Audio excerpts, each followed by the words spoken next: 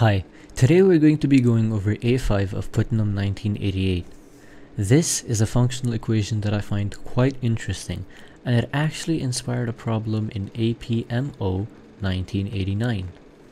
The trick to solving this functional equation was one that I didn't previously know, and I find it quite elegant. This problem is considered moderately hard, as out of the top 200 contestants that did sit this exam, 40 scored between 8 to 10 and the rest scored between 0 to 3. If you want to give the problem a try, pause the video and do so now. Now that I hope you've given the problem a try, here's the trick to solving it. What we're going to do is actually find f of x. How do we do that? By defining a recurrence relation as so.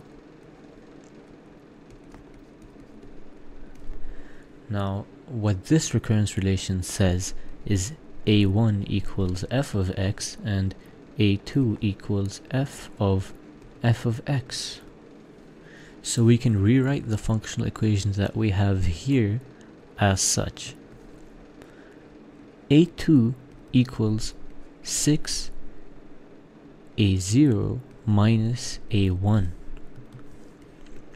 How do we go about solving for a0, a1, or a2 even? Note that we're trying to solve for a1 in particular. Well, we can see that this is just a general case of the recurrence relation an plus 2 equals 6an minus an plus 1. This is a linear recurrence relation that can be solved by characteristic equations. If you don't know that yet, you can search it on the internet and maybe find some notes for solving linear recurrence relations using characteristic equation. The characteristic equation for this is t squared equals 6 minus t. That's a quadratic that we can solve as so. This implies that t plus 3 times t minus 2 equals 0, which gives us our solutions t equals 2 or t equals minus 3.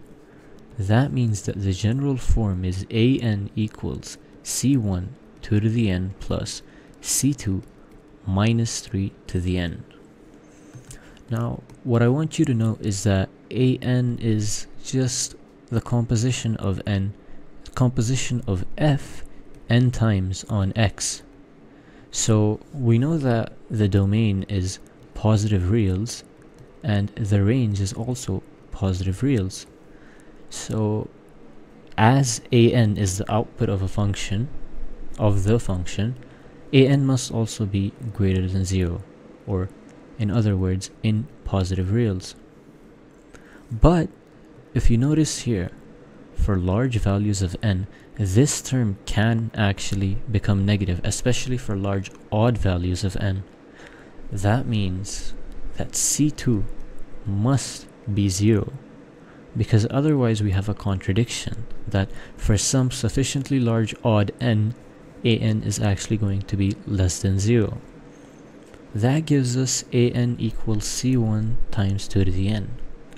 We know that a0 equals x, and substituting that, we get a0 equals c1, which is equal to x. Therefore, we have an equals 2 to the n x, which implies that a1 equals 2x, which is f of x.